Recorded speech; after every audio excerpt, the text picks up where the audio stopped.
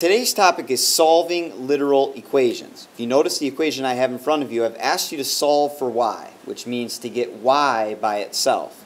Now if you notice this equation, there are three different terms, 9x, 6y, and 18. When we want to get y by itself, what we want to do is we want to have all of the terms that have y in them on one side of the equal sign, and we want to get all of the terms that don't have y in them to the other side of the equal sign. That's step one. So if we notice, this 9x doesn't have a y in it. So I want to move that 9x to the other side of the equal sign.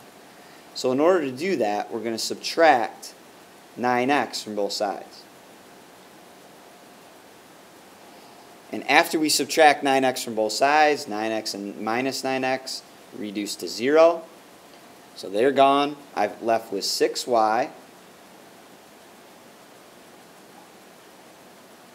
equals, and now I have to take a look at my right hand side. 18 and negative 9x are not like terms. So I can't do anything there. I just simply have to write 18 minus 9x.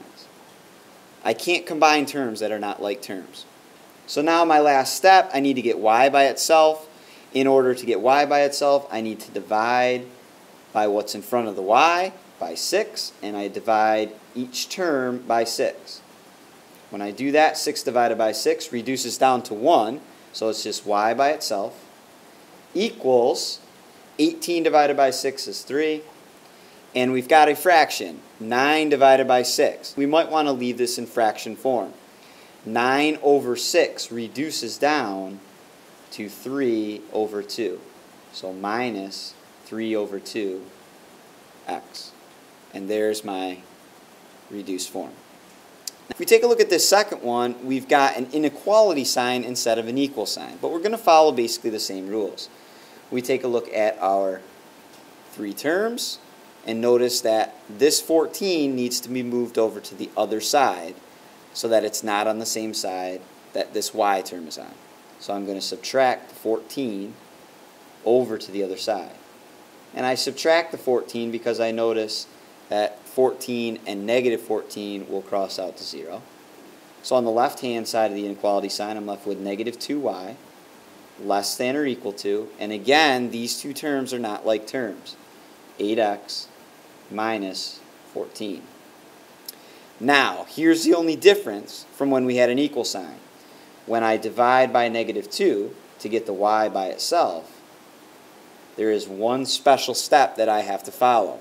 Divide by negative 2, I'm left with just y. And when I divide or multiply by a negative, and in this case I divided, I have to switch the direction of the inequality symbol. So this less than or equal to will turn into a greater than or equal to when I divided by that negative. And then I just go ahead, 8 divided by negative 2, negative 4x. Negative 14 divided by a negative 2 is a positive 7. So I'm left with y is greater than or equal to negative 4x plus 7. Let's look at another one. This one tells me to solve for m. So I've got this equation, solve for m. I'm going to take a look at the terms and notice that this term right here is the only term on the right-hand side that doesn't have an m.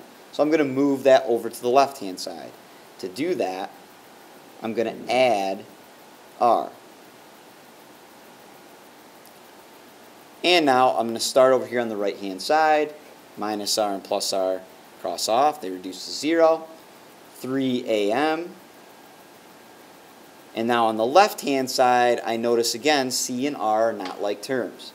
So I'm just going to have c plus r.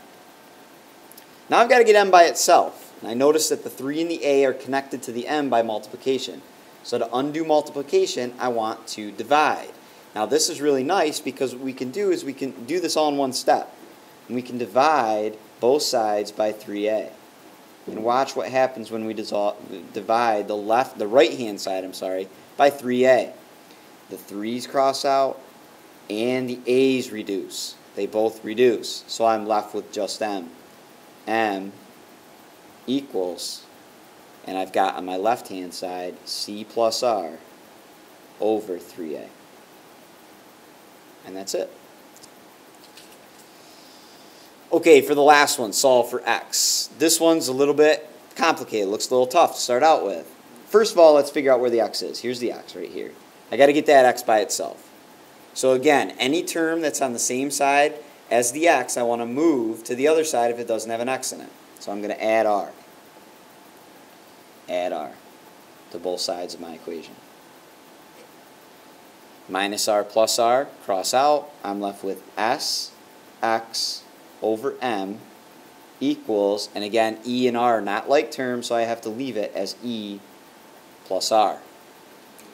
Now I've got to get x by itself, and I've got a fraction. Sometimes we get freaked out by fractions. But there really isn't any need because we know that this, even though it's a fraction, is still division. And if I want to undo division, I need to use multiplication.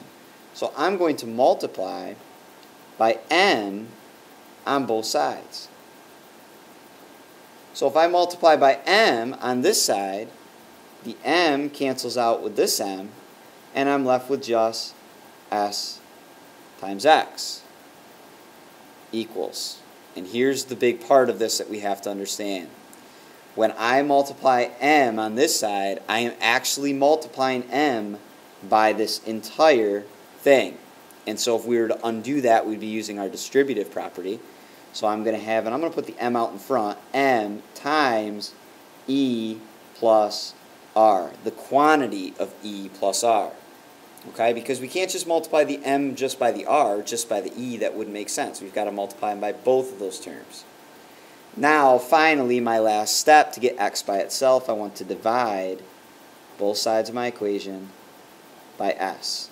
And finally, I'm left with x equals m times e plus r over s.